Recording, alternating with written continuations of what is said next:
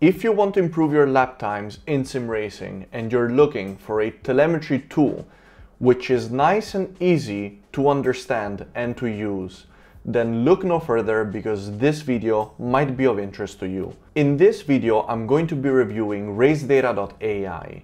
RaceData.ai is a telemetry analysis tool and more that helps you understand telemetry by providing you the data in a very straightforward, easy to use user interface with some really interesting bits of data that can really help you get faster. More about that in a second.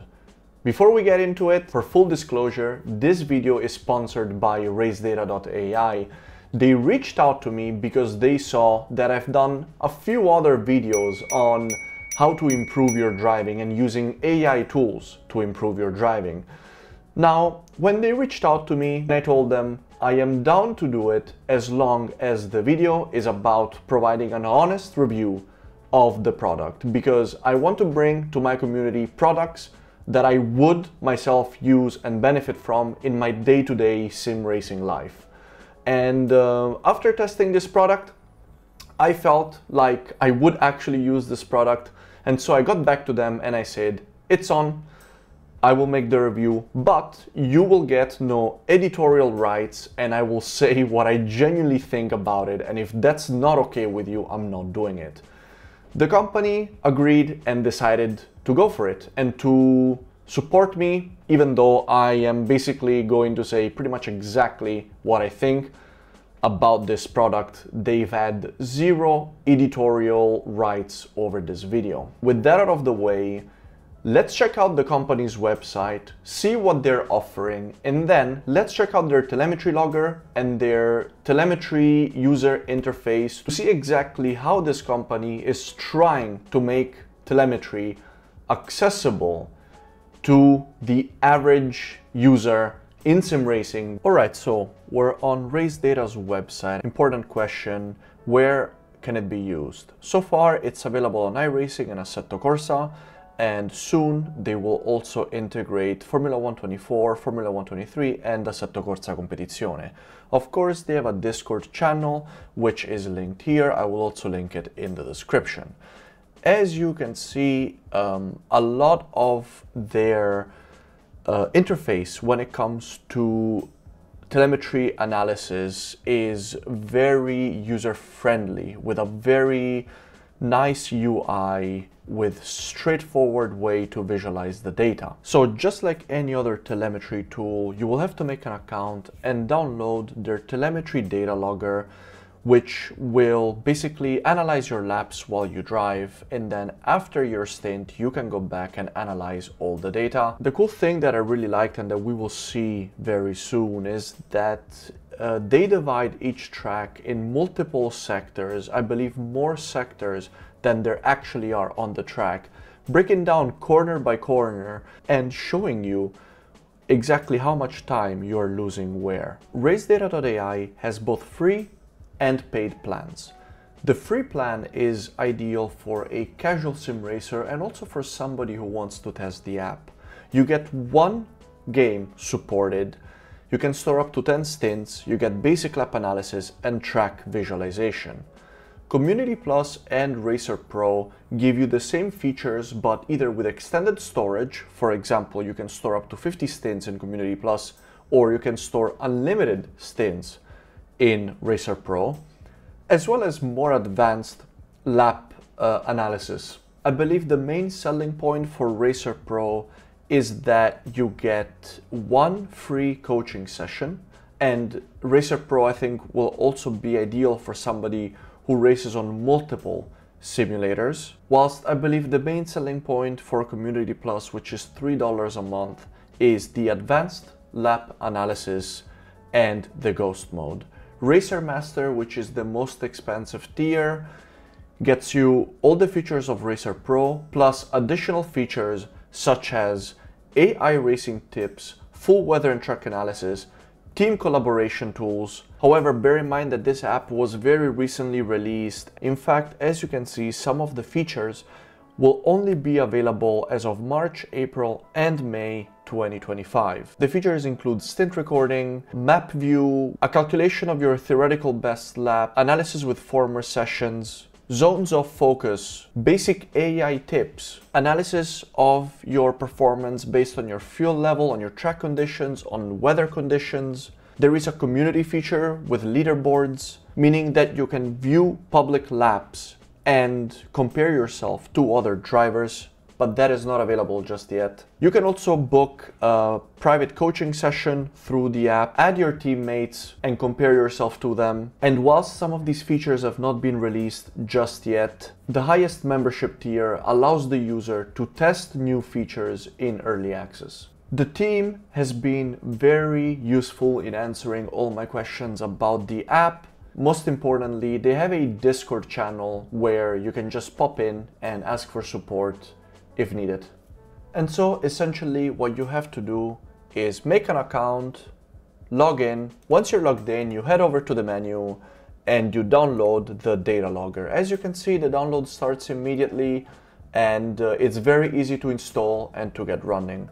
Once you've done that, this is what the DataLogger looks like. You're gonna wanna activate it. You will have to pick your simulator. This is your username.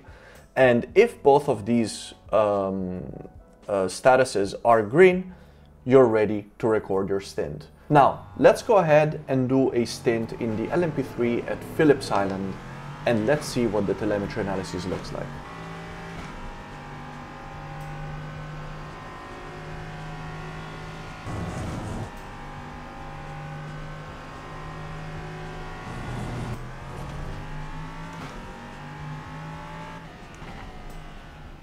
Alright guys, I took a first look at the app, and the first thing that you can see once you've put in your first stint to try and improve your lap time is that on the interface, on the main interface, you can see here in the bottom right corner that now your stint has been recorded. So what you do is you click on Analyze Session and that brings you into the session itself. Now, the lap that's automatically selected as your reference lap, as you can see, is the fastest one. That's lap number 7. Now, changing the reference lap is very simple. All you do is click on reference lap and you can pick any of these laps to be the reference. Now, I'm trying to get faster, so my reference lap is going to be my best lap on this during this stint on this track so far. Now, the first thing that I want to try and understand is where am I making the most mistakes, aka where can I gain more time? And what I really like about this app is that you can figure that out in a very easy way, literally at a glance. Because when I compare the reference lap to other laps, as you can see, the various sectors that RaceData compares in this telemetry analyzer tool are either green or red depending on whether you have improved or worsened in your in the lap that you're analyzing compared to the reference lap. So for example, if I look at laps number 8 through 11, I can easily identify that sectors 2, 3, and 5 tend to be my biggest problem. And sometimes, in one instance, sector number 6 as well. So I know I've got to work on this sector number 2, this sector number 3, and sector number 5 especially, if I want to match my best time. Now, the cool thing is that if you click on one of those sectors, let's take for example this lap right here where I got very close to my personal best. I was only 0.3 slower. Let's pick the sector where I was the slowest, sector 2. We click on that, and as you can see, you get a very, very user-friendly analysis of what you did in those two laps that you're comparing in this specific sector, so that you can actually learn from your mistakes and pick the better line and the better throttle and braking curves in order to repeat those specific inputs and match your best time. So as you can see right here, the track view is very, very clear. Those indicators, the red and the green indicators, offer some very interesting data visually, and that's your fastest and slowest points on track for these two laps. So as you can see, my fastest point in both cases, it's right here, and it's 251 kilometers an hour in the selected lap and 252 kilometers an hour in the reference lap. Now here you can see the lowest point, so the point where I was the slowest during this corner, which is a very important concept, because your lowest point, and let's say the point of slowest speed on a corner, on any given corner, on any given track, you want to try and maximize that without losing grip. So as you can see in the reference, I was actually a bit slower, and in the selected lap I was actually a little bit faster. So it's quite interesting that in the selected lap I actually lost some time, but it seems that in the selected lap, throttle is actually slightly pressed, 34% pressed here, which means that I most likely ended up understeering, and that mid-corner I should not, under any circumstances, be on throttle, given that I actually braked pretty much at the exact same time in both laps. I can already see all that information just by glancing literally at this. I haven't even looked at the graphs yet, and I find that extremely, extremely helpful. Looking at the graphs, the information is displayed in a very clear way. If you move the graph, the cars move on the track as well, showing you clearly the point that you're analyzing.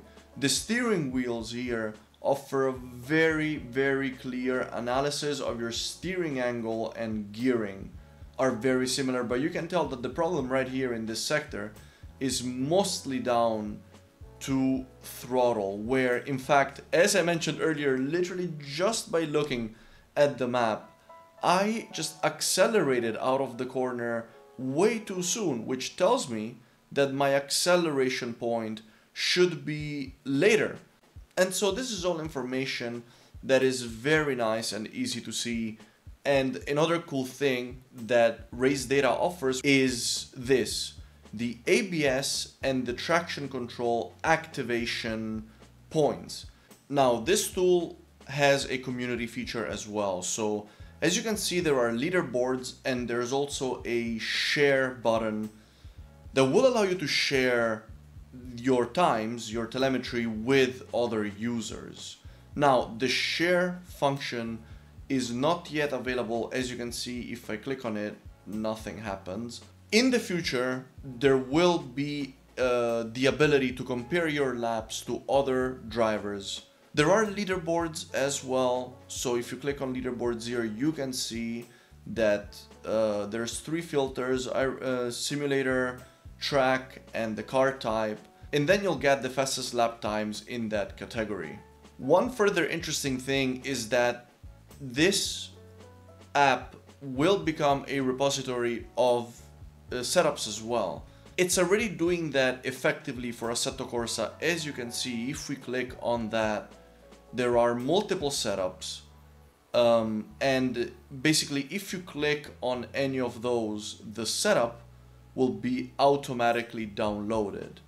What I'm not sure is where the setup information is shown, because if I click on it, as you can see, the setup is automatically downloaded, but what is missing here is some information about the setup itself. As such, I'm not sure what it is that I'm actually downloading.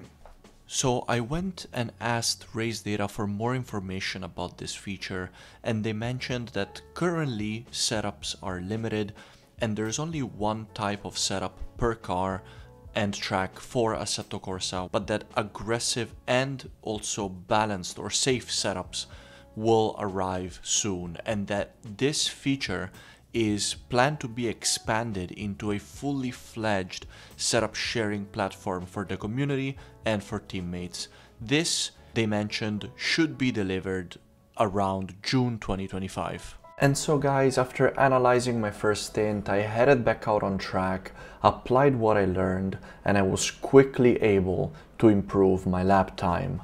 Now, this was definitely possible thanks to the very straightforward telemetry analysis provided by RaceData. I really liked this aspect of the app. I really appreciate what this company is trying to do, and I think that they have done that well so far. I think that with an active user base, this tool could become very useful to sim racers at all levels. I will continue to use this tool for my own training, and for those of you who are interested in trying this app, RaceData.ai is giving away 5 paid membership to 5 LDFR sim racing viewers. And if you want to enter this giveaway, follow the instructions in the pinned comment. Of course, we cannot ignore the fact that whilst there is a solid basis for telemetry analysis at this point in time within this product, there's a series of features that are still missing because they haven't yet been fully developed. I look forward to following these developments, especially the development of the setup sharing and of the AI training coach. I believe that if these two features are done correctly, this platform has a lot of potential, and the higher price tiers will be more justified even for an average or a casual user. In the meantime, if you're looking for a low difficulty, straightforward, easy to use tool to analyze your laps and gain some lap time, do give the free version of RaceData.ai a go.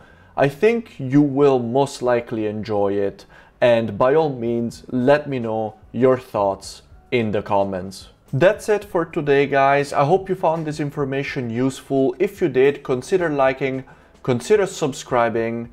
Don't forget to enter the giveaway if you're interested. And as always, have a great week, and I'll see you in the next one. Take care, guys.